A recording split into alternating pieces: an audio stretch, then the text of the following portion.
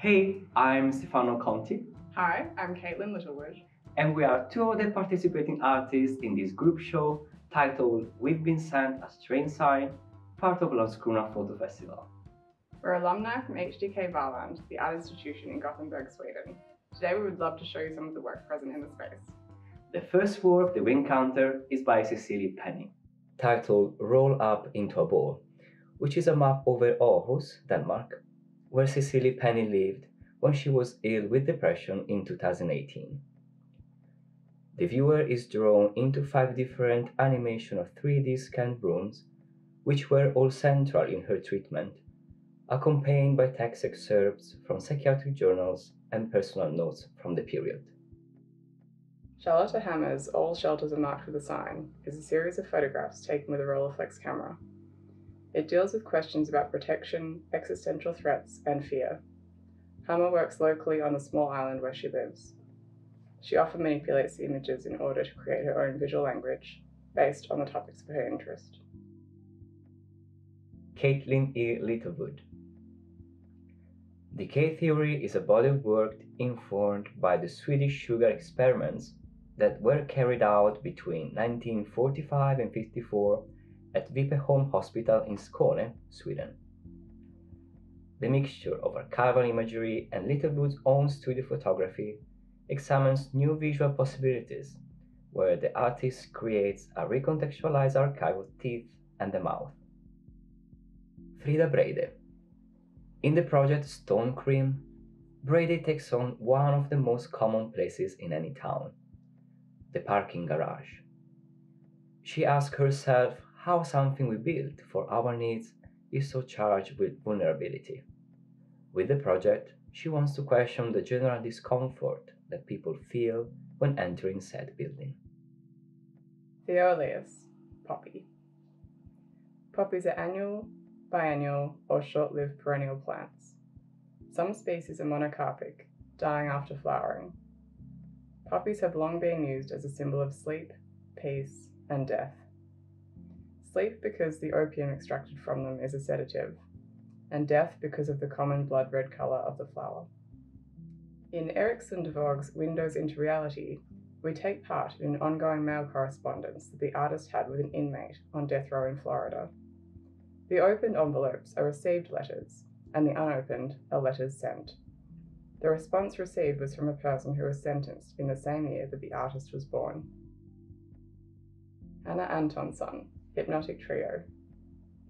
Using her archive as a starting point, Hanna Antonsson explores the visual dialogue created when one picture is placed in relation to another. In the installation, Hypnotic Trio, the photographs and objects manipulate each other to develop new features and ways to communicate. Monica Balu, In Close Proximity, Yellow Series. While searching for ways to visualize sound and auditory perception, Monica Balu composes close-up photographs of objects related to audiology, which amplify or reduce sound volume. Getting closer to the objects reveals textures that are not seen by the naked eye, thus making the images touchable with vision. The color yellow is central to Balu's practice and is employed as a representation of struggle, as yellow text on white is uncomfortable to read. Oscar Kademark, Photographic Homecoming and Origins of Fathers. In Photographic Homecoming, 8 photographs left behind by Kademark's parental grandparents are examined. The images show the artist's grandfather returning to his childhood home after 50 years. In Origins of Fathers, a work containing photographic fragments in black and white, the artist and his father visit the place where the original photographs were taken 25 years earlier. The house is a recurring symbol in Kademark's work. Themes like identity, masculinity, and interhuman relationships also reoccur. Lawrence Spencer, I Dream of Screens, mediates on the abstract nature of human connection in the digital era. Light-sensitive photographic paper, which is used in traditional printing processes, absorbs synthetic light from a smartphone screen, distilling the fleeting gesture of scrolling and swiping into a physical artifact. For Spencer, the smartphone is both invasive tech and an emotionally charged object through which intimate information passes. Emma Sandstrom's work, perhaps of ritual significance, examines mythologies and rituals in the pagan beliefs inspired by an online European folklore archive. The work centers around the fear of the unknown, specifically focusing on the myth of the werewolf. Sandstrom has visited sites connected to these myths, such as the only known werewolf grave in Europe, and places that have been used for rituals to transform humans into animals. She creates her own physical and fictitious archives around this subject by using photography, video, found material, and sculpture. Elton Vogue, Huelerotten. Texture and attraction play a significant role in Huelerotten. Can photography activate a queer gaze within the spectator? And how is this affected by the viewer's encounter with a face? Beneath the vibrant colours and the glossy surface hides a trauma of never being able to truly escape your own body. Matilda Frickberg. In Kyrie Eleison, we are confronted with a set dinner table that has been abandoned. Are these the leftovers from a wild party, or have the dinner guests suddenly been forced to flee, never to return? Kyrie Eleison is a common exclamation within the Christian Mass, translated to Lord have mercy, a cry for help and protection. Marie Florup Christensen, Lady Oracle. Once the garden was a place of contemplation, connecting the earthly with the divine. The fresh green grass served as a soothing balm for the monks to rest their weary eyes, and the canny foxglove kept secrets about the weather and whispered them softly for the years of the boxwood and the Sanchez. A mechanical buzzing noise. Lisa Sterner, Stop Posting Shit.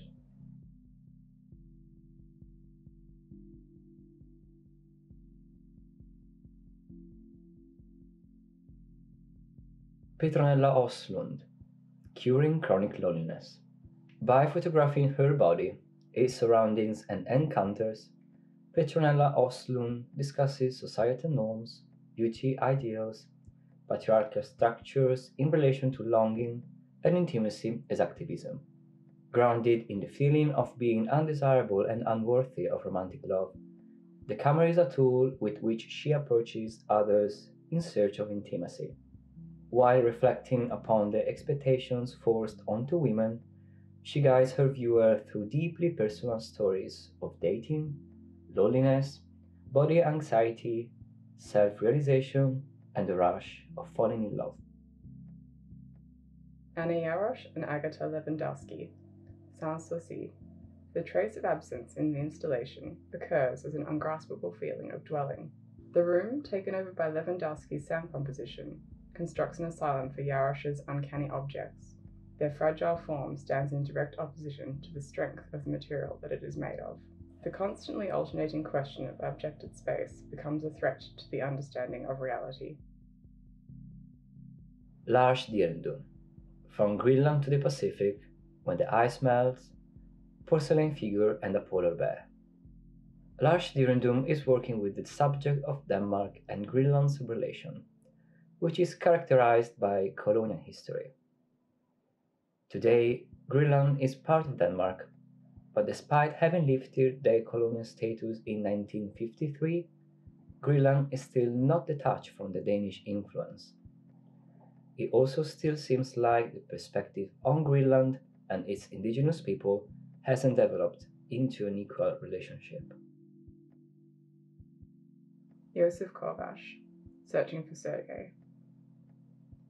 The images in the photo book are based on a semi-fictional story following a Soviet astronaut who became stranded on the Mir space station on the Earth orbit during a major geopolitical change in December 1991. Meanwhile, a little boy who was stuck on Earth during the same time just experienced a nightmare, the anxiety of waking up from it, and the moment where he's fully aware of his own mortality for the first time. These two characters never met in real life. However, there is an imaginary connection between them that emerges in the work. The images themselves bring up existential questions rather than simply illustrate the event. Alexander Gustaf-Thompson, Glimmer. Gustaf-Thompson has made cameraless photographs by shining light through transparent wafers of the mineral muscovite onto light-sensitive paper.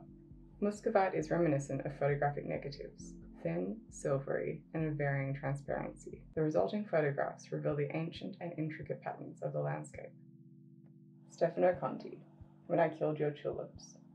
By continuously rearranging objects in conversation with printed matter, Conti uses playfulness as a tool to investigate photography and its representation. Through a cross-disciplinary approach that intertwines photography, sculpture, and collage, he explores the limits of the photographic space and questions the perception of things taken for granted. Jenny Johansson, Technostone with DIY Net. Johansson works interdisciplinarily with collage in relation to material hierarchies and alternative history writing. In Technostone with DIY Net, the artist relates to the expression, "nothing is carved in stone," and internet culture. The process has been characterized by thoughts about time, work, myth, and reality. The artist says that ambivalent encounters and precise fragments have been decisive for the creation of this artwork. Today, we scrolled us right down the line, reading about InterestNet, fake articles, and neon green turtles flying from the sky. August 11, 22/22, 2020. Sophie Forsgren, Be Kind to Me. Global warming and deconstruction of nature is central to Sophie Forsgren's work. Forsgren has used photographic film to capture vegetation in forests and parks, which she has then heated to manipulate, reform, and destroy their original appearance. The deconstruction of the photographic film becomes a metaphor for how the deconstruction of our living environment has devastating consequences. Mathilde Søs Rasmussen, Unprofessional. Mathilde Søs Rasmussen has documented her career as a professional fashion model in Chinese megacities since 2012. In Unprofessional, she hired 3 filmmakers to create films from the same 25 hours of material, and thereby complete the final artwork for her. Documentary film director Eva Marie Rodbro, musician and artist Kim Richard Adler Maydal, and fashion photographer Fingal Lee. By losing control over her privately filmed material, Søs Rasmussen imitates the loss of control over her self-image experienced during a 12-year modelling career. While simultaneously dictating the process and giving up control over the result, she plays with ideas of ownership of both her artwork and her own body. Björn and Barry. Everything will be fine once we are all gone.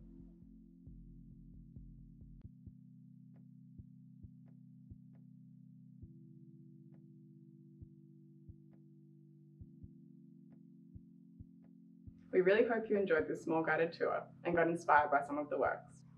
And don't forget to follow us on Instagram to get more details and information about each artist and their practices. Thank you for joining us today. Thank you. Bye. Bye.